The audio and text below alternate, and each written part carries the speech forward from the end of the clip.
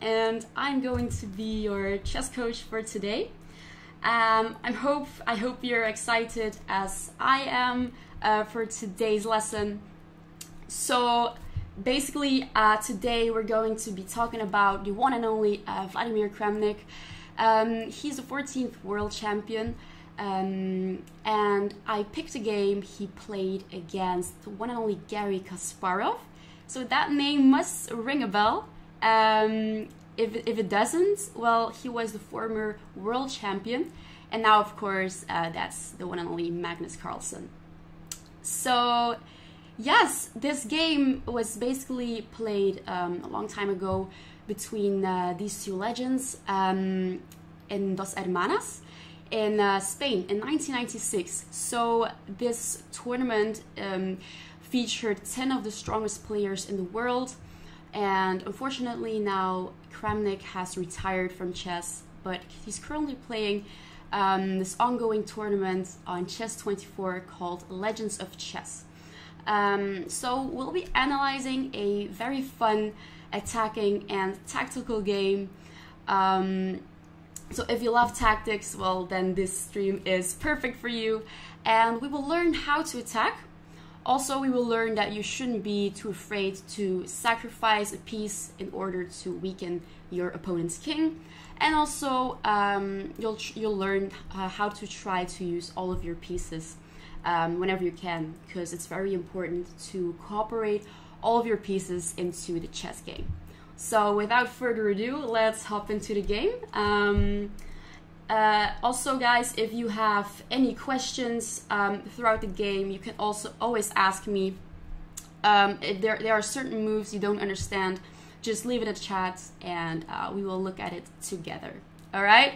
Okay, so we'll start off with d4. Garry Kasparov started off with d4. d4 is known to be a very positional opening.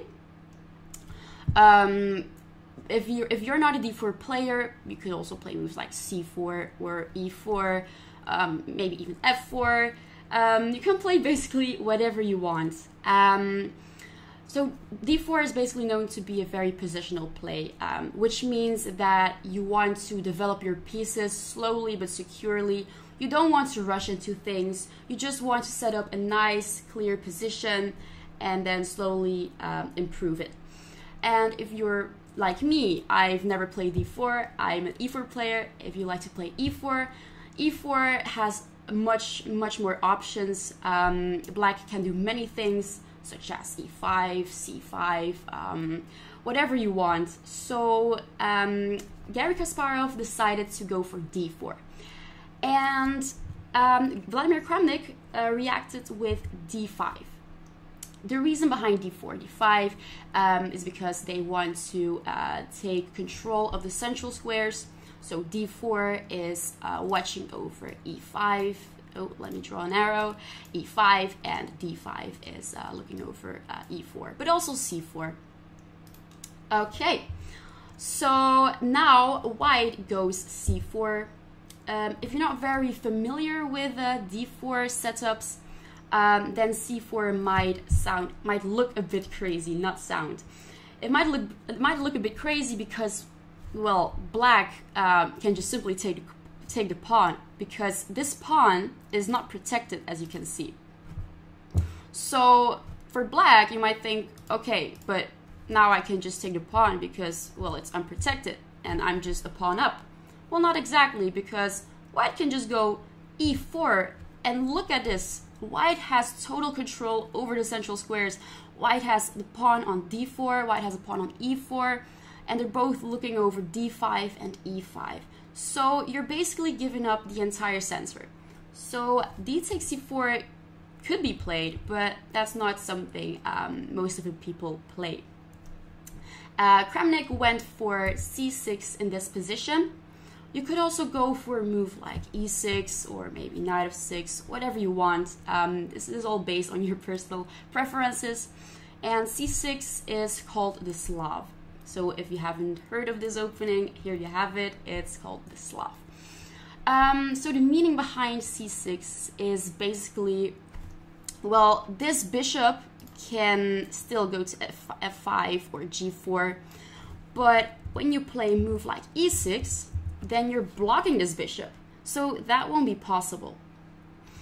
So that's why if you play a move like c4, you're keeping your options open. So you still can play e6 whenever you want, but you can also still move your bishop out to f5 or g4, whatever you want. So now white just plays a normal development move, knight c3. He's just trying to develop his pieces, and that's what black is trying to do as well. Black just goes knight f6, and white goes knight f3. These are just normal opening development moves. And next we're going e6. Black didn't decide to go bishop f5 or moving the bishop out. Black decides to go e6 and securing the center, securing the d5 pawn, protecting everything nicely and safely. Okay, so now white goes e3 with the idea of moving this bishop out to either e2, let me draw an arrow, to move either to e2 or to d3. He's blocking the bishop on c1, but I guess he can still develop it with b3 and bishop b2.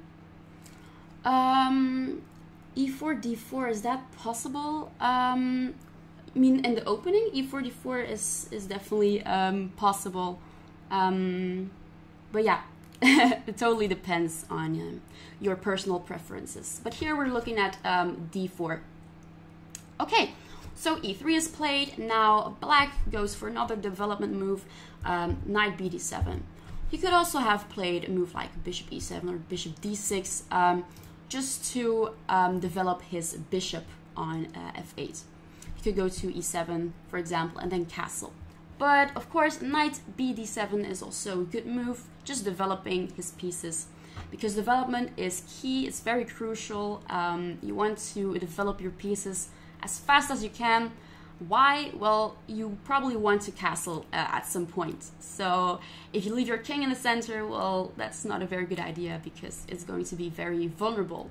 So it's good to try to develop your pieces as fast as you can, and that's what both sides are doing basically. These are just very normal opening moves. And now white goes bishop d3. On the next move, white wants to castle, so he's just moving his bishop out of its way, and then he will be able to castle. Okay, now very odd, black goes d takes c4.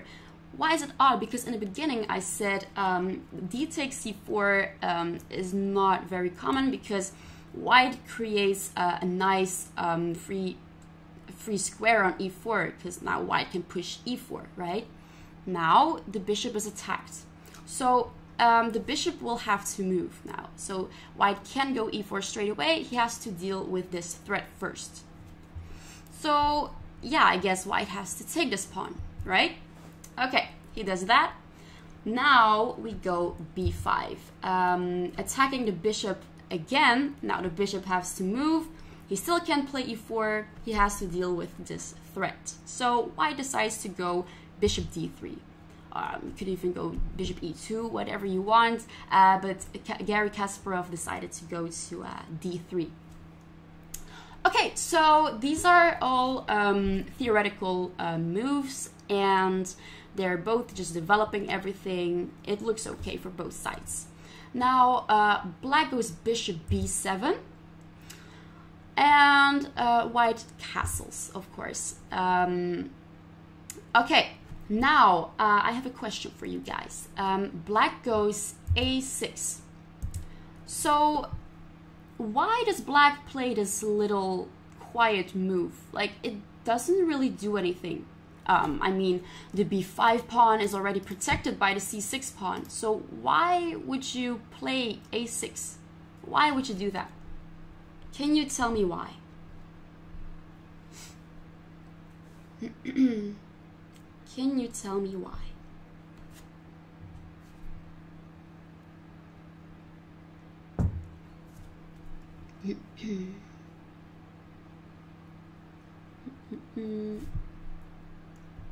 If no one knows, I will just tell you myself. Okay, I'll just tell you guys myself. So a6 is of course protecting the b5 pawn, but the idea behind it is to play c5. And the reason why you can't play c5 straight away is because, of course, this to go rook a7. In these positions you don't want to play your rook to a7. It's not doing much on a7. Let me show you. You would want to put your rook on more active squares, such as c8, for example. c8 is a good square for your rook, because if you put your rook on c8, you're just basically controlling this entire file, and then maybe you still can push c5. So rook a7 isn't very common because it's not doing much there. But thank you for your suggestion. No, so the idea behind a6 is to go c5, and c5. The reason behind c5 is because if white goes e4, which he does, of course, if white goes e4, then white has total control over the center, as you can see. White has very nice pawns on d4, on e4. White is even castled. Black didn't do that yet. White's pieces are nicely developed. There's a bishop on d3, there's a knight on f3, there's a knight on c3. Everything is very nicely developed, and black will have to look for a counterattack. Black does not like these two strong pawns next to each other, so he would want to push c5. So that's what he does. He goes c5, and he's hoping to trade them off, and yeah, so that he gets rid of one of these pawns. Okay, another question: why is taking on c5 not a good idea for white? Why shouldn't we take on c5? I will let you guys think for a few seconds. Why is that not a good idea? Because you could just simply trade, right? But it's not really good for white. Maybe you know, maybe you don't.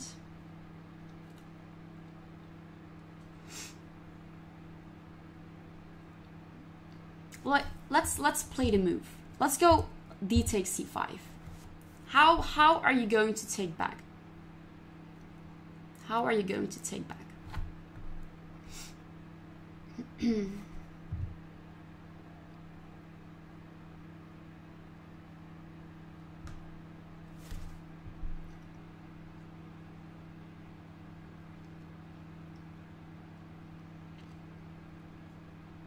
Okay, so you want to take back with your knight.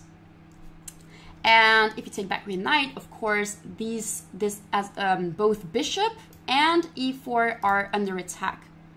So this bishop is attacked twice, by the queen and by the knight. Also, this pawn is attacked 3 times and only protected twice. So, well, I guess the bishop is the more valuable piece here, so he will have to move his bishop, and then you simply win the pawn on e4 on the next move. Let's say bishop goes to c2, you can just take the pawn on e4. It's just a free pawn, and black is doing better. And you can see all the pawns are gone in the center.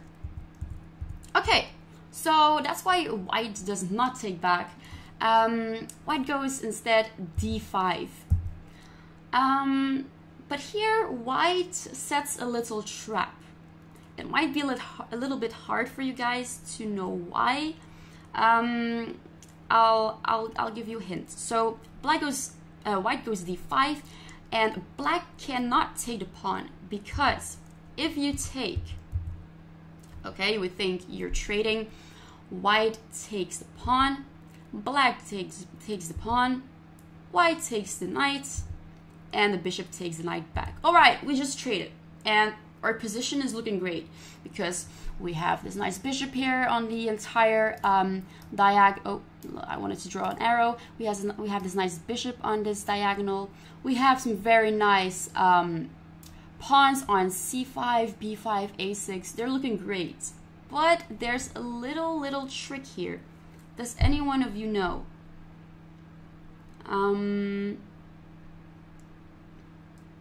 Let me see.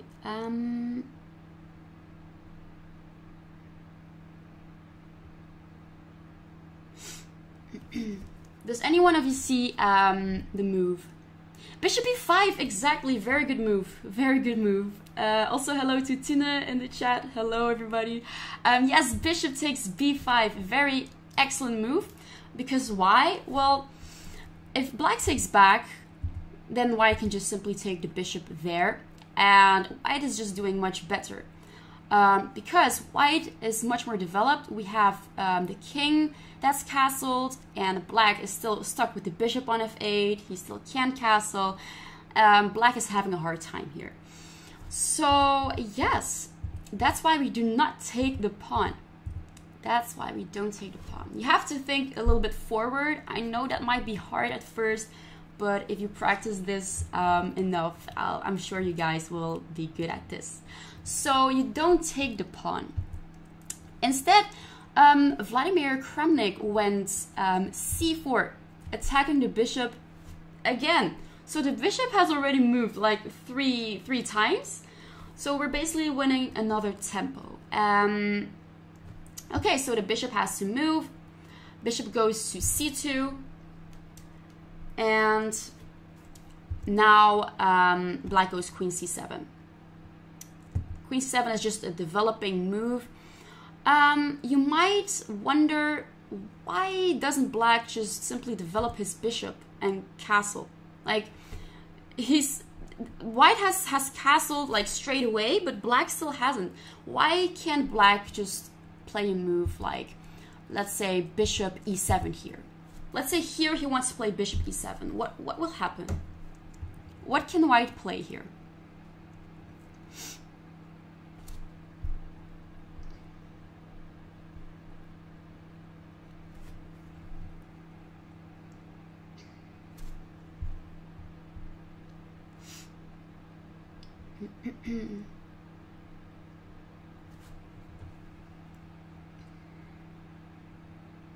e5, d6.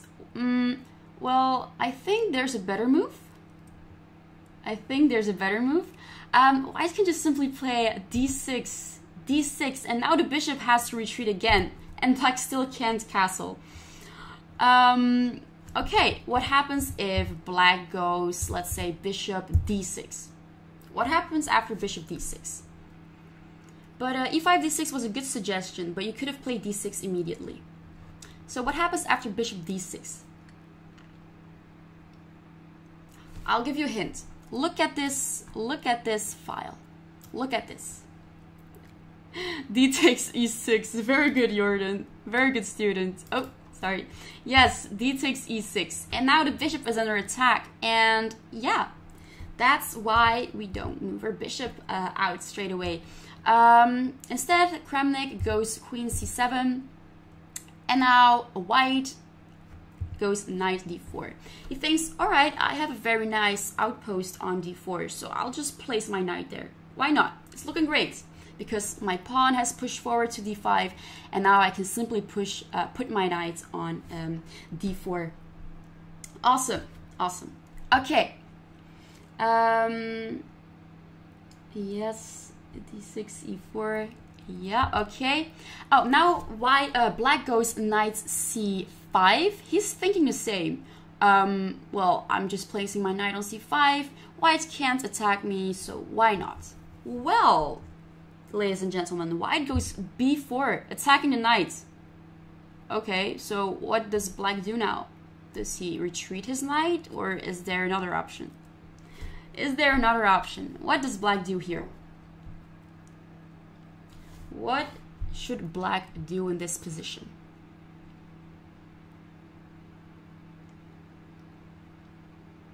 d4?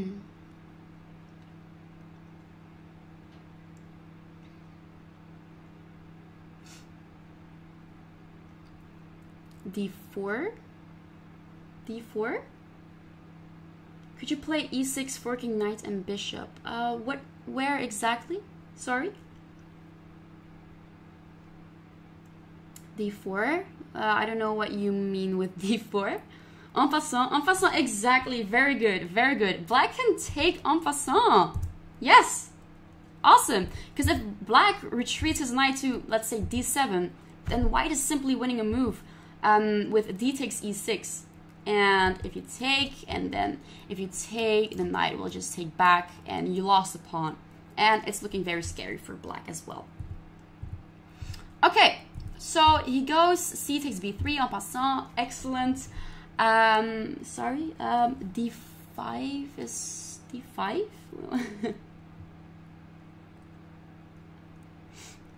Last position. Well, but the D5, there's already a pawn on D5. Oh, E5. Oh, E5. Okay, 94. You mean here, E5? You mean here, E5? Instead of knight C5, maybe. Well, if you play E5, the problem is white has this nice looking pawn, and it's gonna be a passed pawn probably. But I'm not sure where E5 exactly. But yeah, let's go knight C5, and he takes on B3. All right, white has to take back, trading the pawns, and now black goes for B4.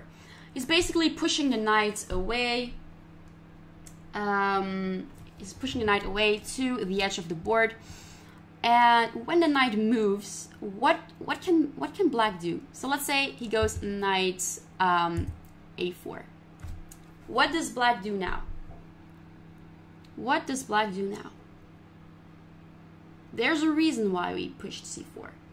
We're attacking the knight, but also the knight was a defender. What was the knight defending?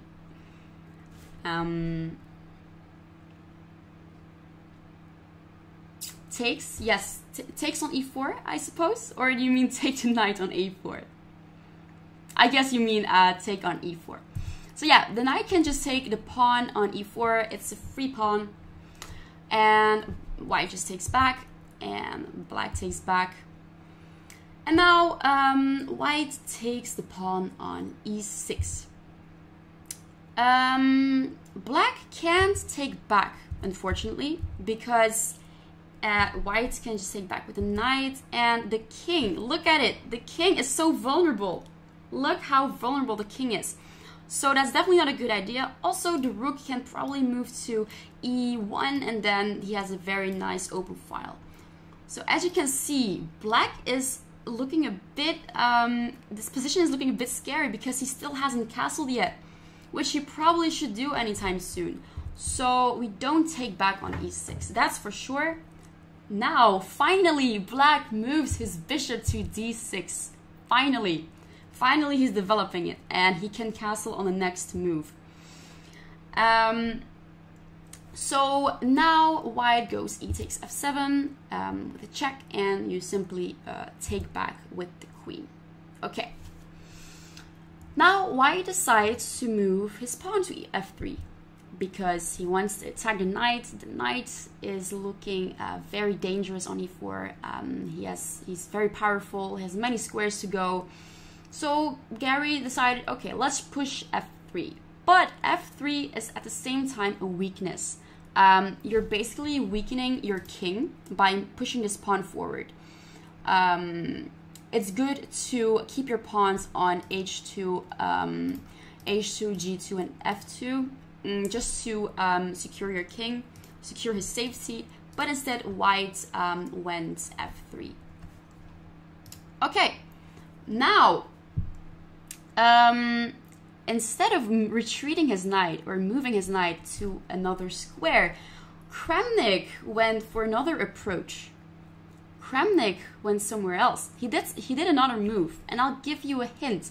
He wants to counterattack. He wants to counterattack, keeping in mind that H2 could be a weakness. So what could black do here in this position? Without moving his knight, what could black do? And keep in mind, you want to attack the king. There's a reason why you sacrifice your knight. So you do want some counterattack. h5 for black. Well, h5 is not fast enough, unfortunately. But white will just take the knight, and you will be a bit too slow. Queen h5. Yes, yes, yes. Queen h5. That's the move. Exactly. Well done, guys. Queen h5. Yes. So you're attacking the pawn.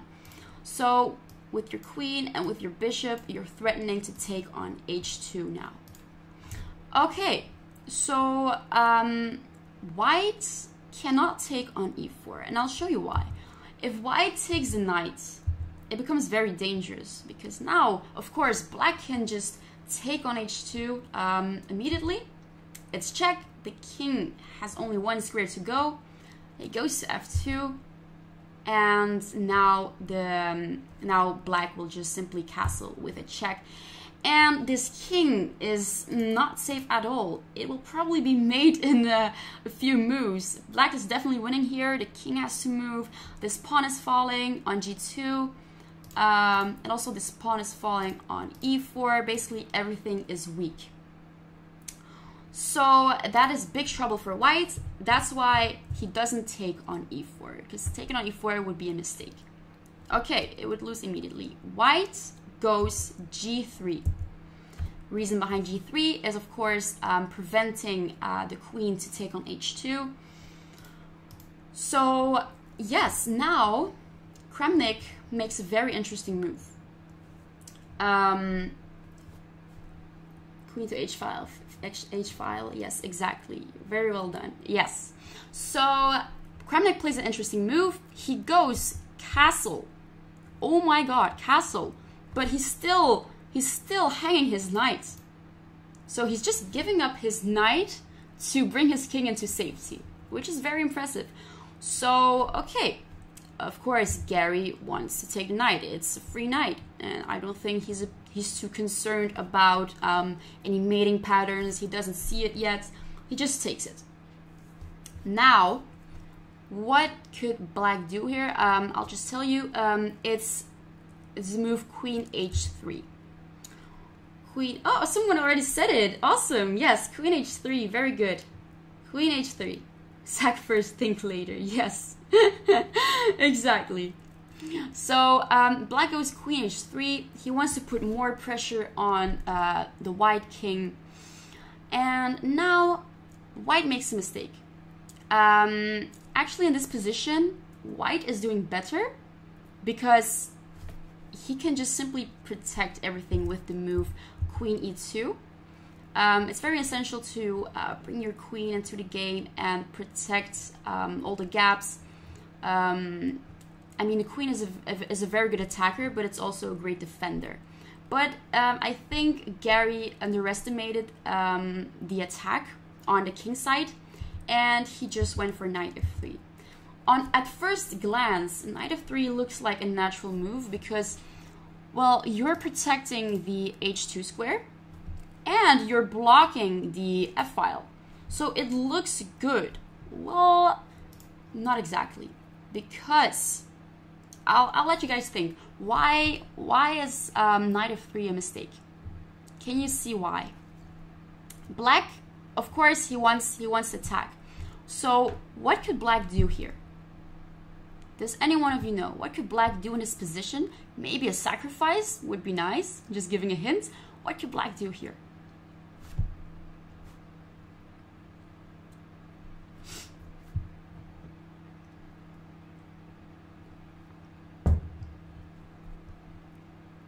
Okay, I see a correct answer.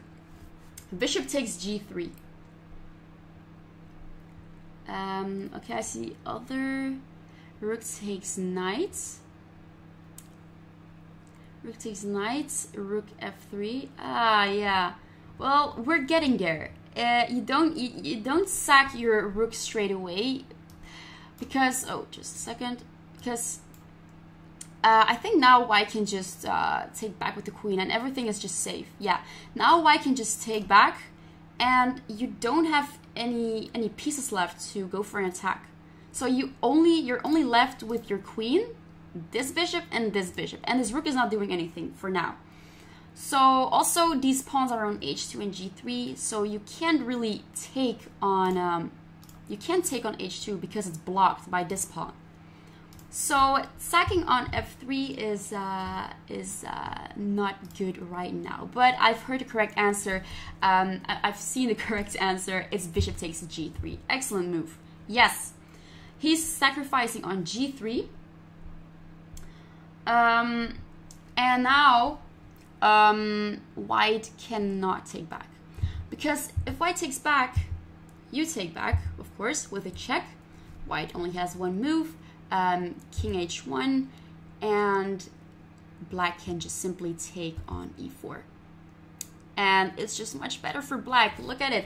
This knight is attacked 3 times by the queen, the bishop, the rook, and the king is so unsafe. You can probably mate in a few moves, so that's definitely not a good idea to take back, for sure. So he takes on g3, and white goes knight c5 instead of instead of h takes g3. Okay, so now my question for you is rook f6. Let's see. Rook f6. Wait, when do you want to play rook f6 instead of bishop takes g3?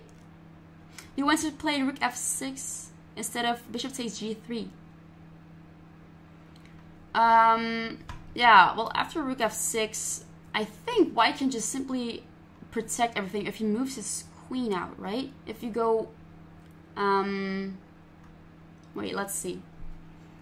If you go queen e2, for example. Yeah, maybe you move like queen e2, like previous variation. Maybe that would defend everything. And I don't think now you can't sack anymore on g3 because the queen is probably getting to g2 and protecting everything. So I don't know. I don't think rook f6 is the right approach here. So we go bishop takes g3 and white goes knight c5. So my question here was, how do you continue the attack? How do you continue your attack? And keep in mind, you want to take on h2, but the only problem is that it is defended right now by this guy. So how do you continue this attack? Well, we've already seen it in chat, actually. We've already seen the move, but it wasn't good previous move. Yes.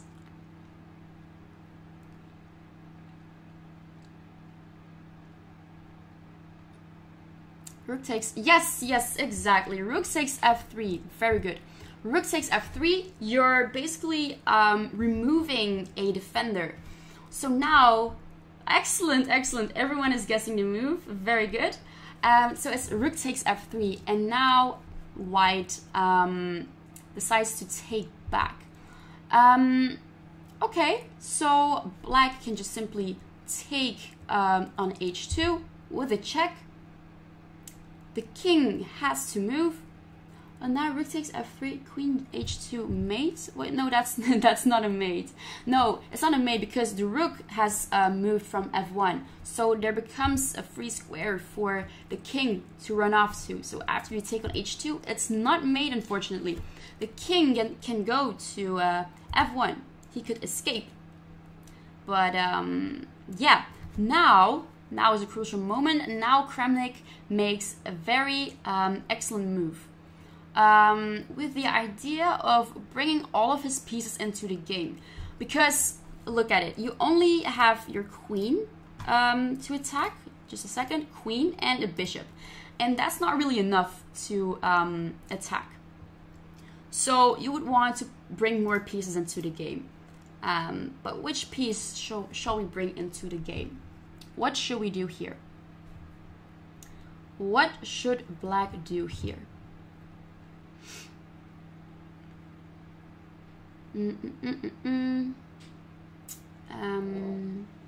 Bishop c8. Yes, I guessed that someone would say that in chat. Bishop c8. Of course you're threatening mate on h3, right? But The only problem is that white can checkmate. Checkmate in 1 on d8. So that's very unfortunate. So that's not a good move. No, but there's another diagonal to go for the bishop. So can you guys guess which bishop move? Well, there's only one one square to go with the bishop. Bishop c6, exactly. Bishop c6. With the idea to bring the bishop into the game, to go to b5 and checking at the same time. Yes, awesome, awesome. Bishop c6 wins, yeah. Yes, awesome. Yeah, black is doing much better here. Bishop c6 is the correct move here. White goes bishop g5. And yeah, I guess he just wants to develop some pieces, maybe bringing the rook. But it's a bit too late here. It's a bit too late. He maybe could have played... No, I think it's already too late here for white. So white goes bishop g5, and now black goes bishop b5. Yes, bishop b5 with a check. And now white has to move a piece in between, of course. So yes, bishop b5, awesome, great, yes. So white has to move a bishop in between because all the squares are covered by black, and now he has to play a move like knight d3. Well, rook d3 doesn't really work because it's mate in 1. So yeah, knight d3. Now we play a move. Oh, now we have an interesting move. It's a very quiet move. I'll let you guys think what move. It's a very quiet move, so keep in mind you want to bring all of your pieces into the game if you're going for an attack. As many pieces as you can. So what piece, what other piece can we bring into the game? Tell me, what other piece? Rook a7. No, not exactly, not rook a7. Rook d8, no. If you go rook d8, then white can just take the rook. You're losing your rook. So not rook d8, not rook a7, rook a5, it's black to move.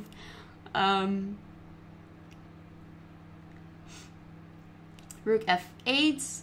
Ah, no, not rook f8. I don't think you would want to trade in this position. You want to have as many pieces as you can, so you definitely don't want to trade here. You don't want to trade here. Yeah, if you go rook f8, he's just going to take it. So no, it's yes, I see many good answers. It's rook e8, rook e8, attacking this e4 pawn, because after you take it, the entire e file becomes free. Entire file. All right. So the idea is just to take on e4. Okay, a very good move. Now white goes rook a2. Well, of course, black could take the rook because it's a free rook. Possibly the idea of rook a2 is to seduce the queen, to take the rook, so that there's less pressure on the king. But black does not care about that. Black doesn't take it. Black played something else. He went for queen h1 check, but there's a big but. Kramnik, unbelievably, he missed mate and 4 here. Can you guys spot the mate and 4? So yeah, prove that you're stronger than the one and only Vladimir Kramnik and show me the mate and 4 in this position, because he missed it. He missed it. So I will give you guys some time. I'll give you some minutes to think about this, and we will look at it together then. So I'll let you guys think. Mate and 4.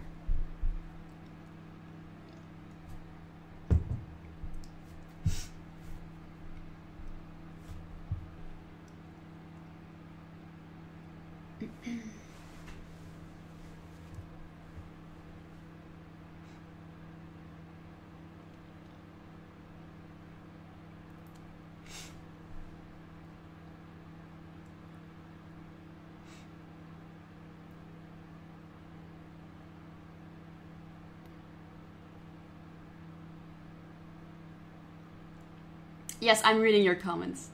I'm reading. Just give me some suggestions, and I will look at them.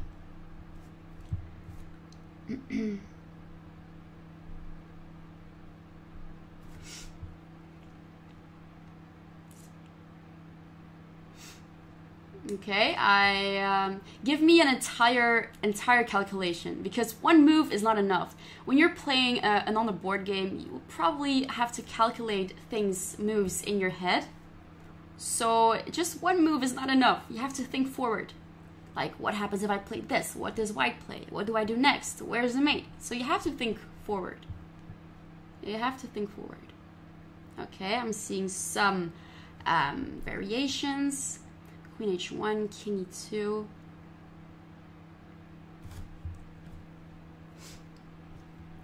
Rook takes e4.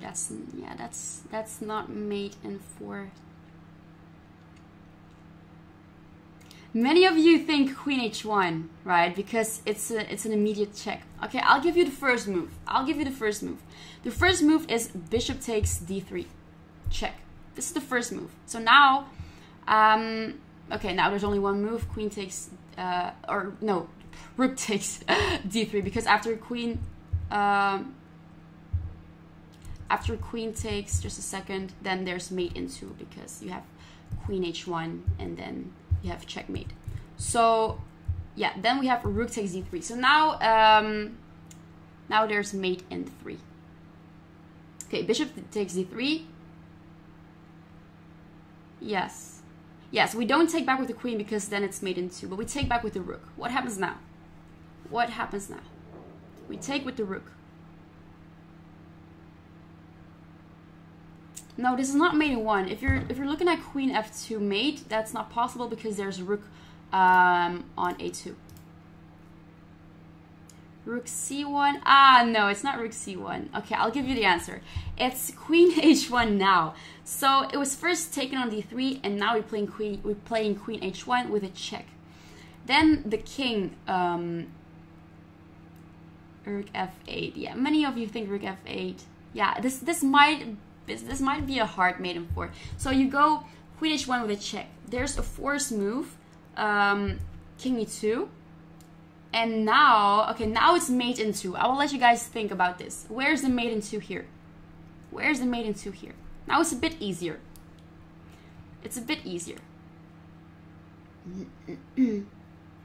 Yeah, with rook f8, you can just put some pieces in between. But yeah, so where's the mate in 2, guys? Can you spot it? Queen g7, I think you mean queen g2. Queen g2. Yes. Awesome. You guys are geniuses. You prove you're better than Kramnik. So queen g2, and the king only has one move to go. That's king e3, and now we have rook takes e4. Checkmate. But unfortunately, he missed his mate in 4. It even happens to the best. So instead, he played queen h1 check. Like you guys suggested, it's also a winning move, but why would you play a winning move when you can make a deciding the game move, let's say. Okay, he only has one square to go, so that's king e2, and now we take on e4. So look at this position. Black has all the pieces cooperated. They're all working together. The bishop is looking at this this diagonal. The rook is looking at this entire file. This bishop is looking at the king. The queen is attacking. So all the pieces are attacking the white king. Awesome. So white can only go to one square. That's d2. But what? Okay, I have a question. What happens after bishop e3? What happens after bishop e3? What happens? Yeah. What happens here? It's mate in 2. Mate in 2. Can you guys see it? Yes, awesome. Queen g2. Yes, because look at it. The bishop is pinned. He can't move his bishop in between. Also, the knight is pinned because this bishop is looking at this diagonal. So he can't really move these pieces in between. So the only move to prevent checkmate is rook f2, and then you take, and it's checkmate. Awesome. Awesome. Okay. So white goes king d2, and black goes queen g2 check. keeps on checking. All the pieces are involved in the game, and they're ready to attack. And the king is nowhere safe. He has nowhere to go. He cannot hide. So he goes king c1, and now, well, the queen can just take the rook, and we're winning our material back. Because, yeah, we were a rook down, and now we want it back. Awesome. White takes the bishop, but it doesn't really help because black is still completely winning, I meant to say. And now black goes queen a1 check. King has to go to, yeah, c2. It's not checkmate. Knight can take. No, look at it. No. So if you move your bishop in between and you go check, you can't move your knight in between because this bishop is pinning a knight. So if you move your knight, which is an illegal move, then the king is in check. So that doesn't really work. Also, same works for this bishop. If you move this bishop, well, that's also an illegal move. Also, if you play a move like rook e3, rook e3, then we have queen g2 checkmate. So we cannot move our knight in between, we cannot move a rook in between, the only move was king d2. Okay, so where was I? Yeah, queen c3 check. The king only has one square to go, and that's on b1.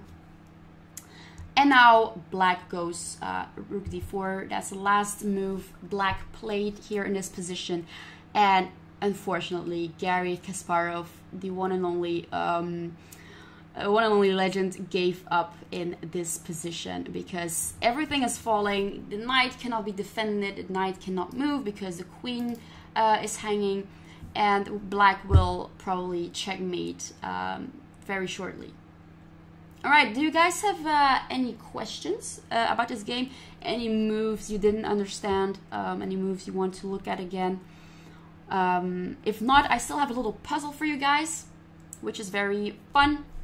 Always puzzles. Bishop d3, rook e1 does not win.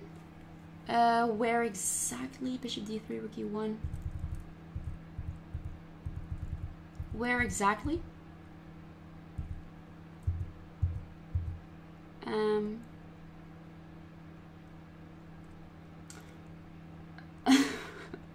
Okay. Okay, sorry, I don't really know where exactly. Instead of rook d4, where do we play? Rook d4. At the end. So you want to play rook takes d3. Bishop takes d3. Bishop takes d3. No, bishop takes d3, then just rook takes d3, right? Yes, and then I think it's just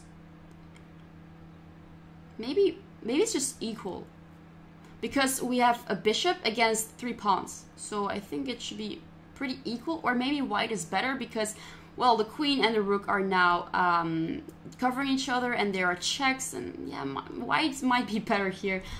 So no, we are not taking a knight. We don't want to trade if you can just simply win the knight. So yeah. Okay. Okay. So I still have a little puzzle for you guys. I have a little puzzle. Okay. Okay, so this was a game played on the Legends of Chess tournament between Kramnik again against Boris Gelfand, also a very strong player. And okay, in this position, white played king c5, so Boris went king c5. All right, so I want you to look at this position and find the best move for black, because king c5 was a blunder by white. So I want you guys to find the best move in this position. So I'll wait. I will wait a few minutes for your answer, and we can check some variants together.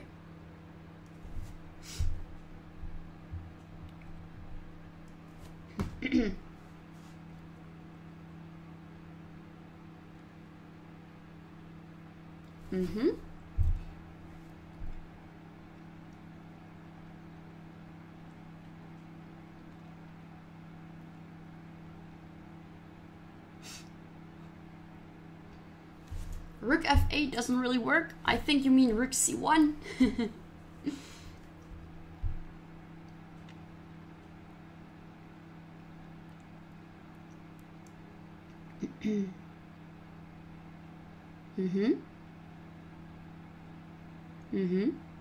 Okay, I see some good answers.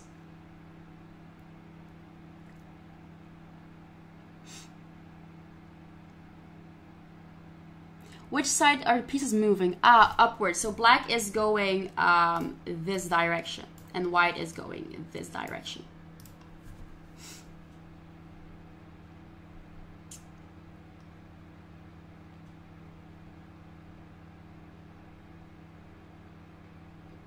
Okay. Okay. Okay, let's see what you guys are saying. So rook c1. I've seen rook c1 a few times. Okay, so rook c1 check. Oh, sorry. Rook c1 check is not really the move we're looking for, because, well, the king will probably just move back. The king will just go there and, well, it's not really doing anything. So we will have to look at another move.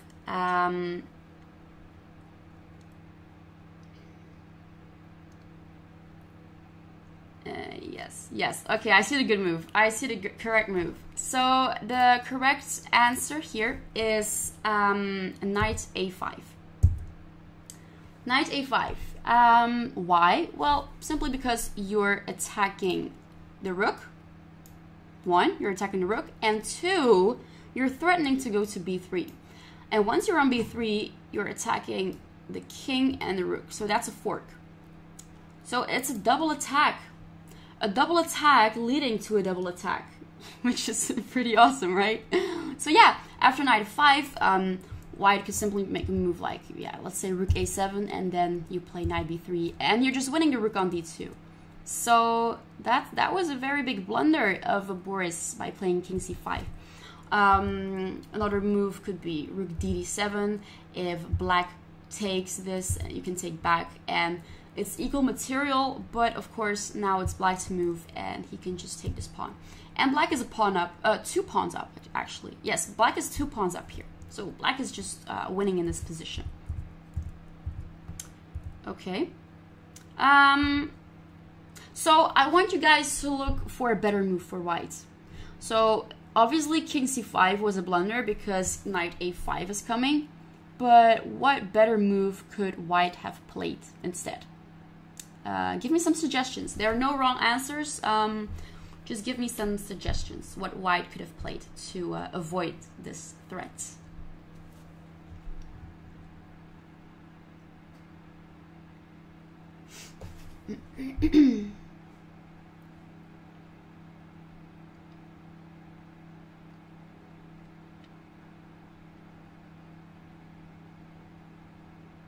Ooh, I see bishop takes c6. I see bishop takes c6. Okay. You would think you're winning the knight, but not exactly. What happens after bishop takes c6? What happens? What happens? It's not a good move. Black has something he can do here. So why is bishop takes c6 not a good move here?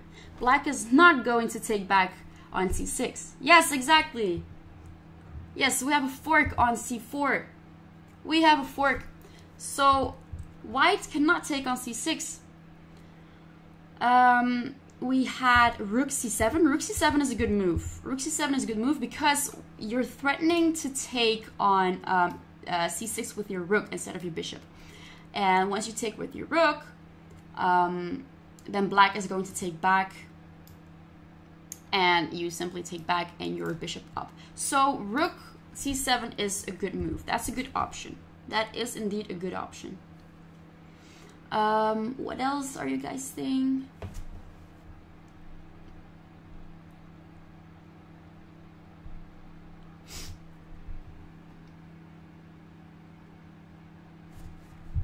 Night pork. We're not talking about pork here. We're talking about fork.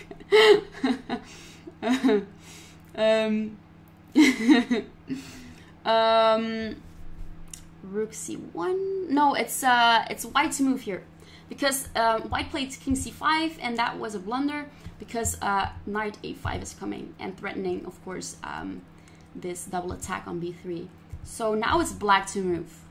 Now it's white to move. Sorry, it's white to move here because he can't play king c5. So now it's white to move.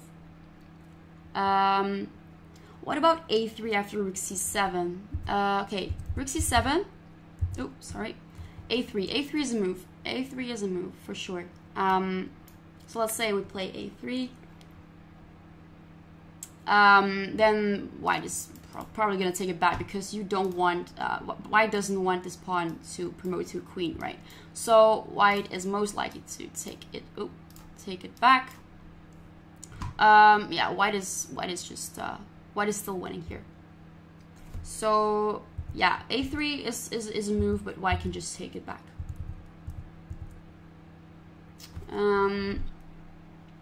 Bishop d2. Wait, where? Oh, bishop e2. Bishop e2. Okay. Bishop e2. Where do you want to go exactly with your bishop? Where do you exactly want to go? What's the idea of bishop e2? Yeah. So now we could play a move like a3, right? And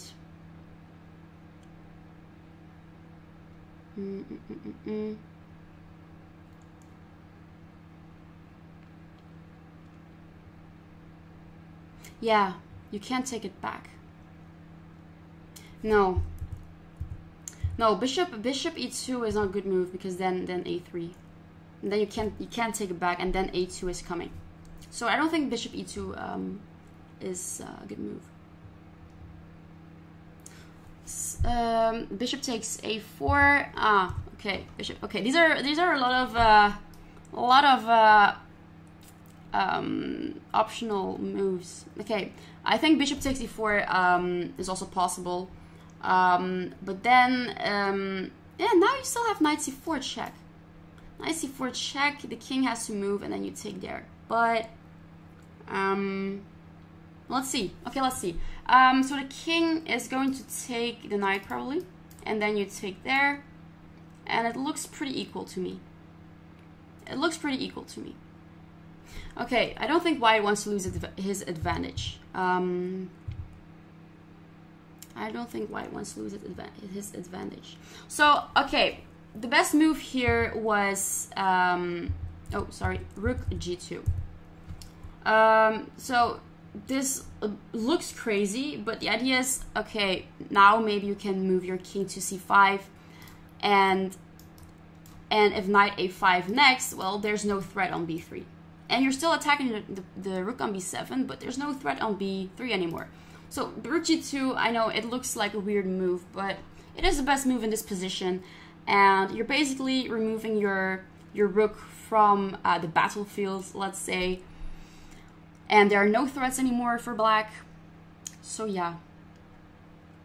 Any more suggestions?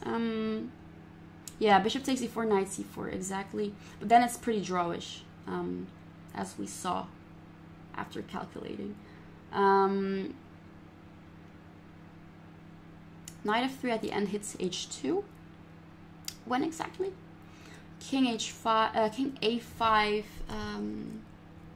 rook d5. Okay. I mean now. Wait, now king a5 is not possible because the knight is protecting the a5 square. King a6. King a6. Okay, yeah, that's possible. You're also you're moving your king. Wait, let me. You're moving your king out of the way. It could be a move. Yes, it could be a move. Bishop takes knight. Oh, we already discussed that. Maybe you weren't here already. But after bishop takes the knight, then we have knight c4. Very sneaky move. We have knight c4, and there's just simply a double attack on d4 and the king. And it's just game over. It is game over.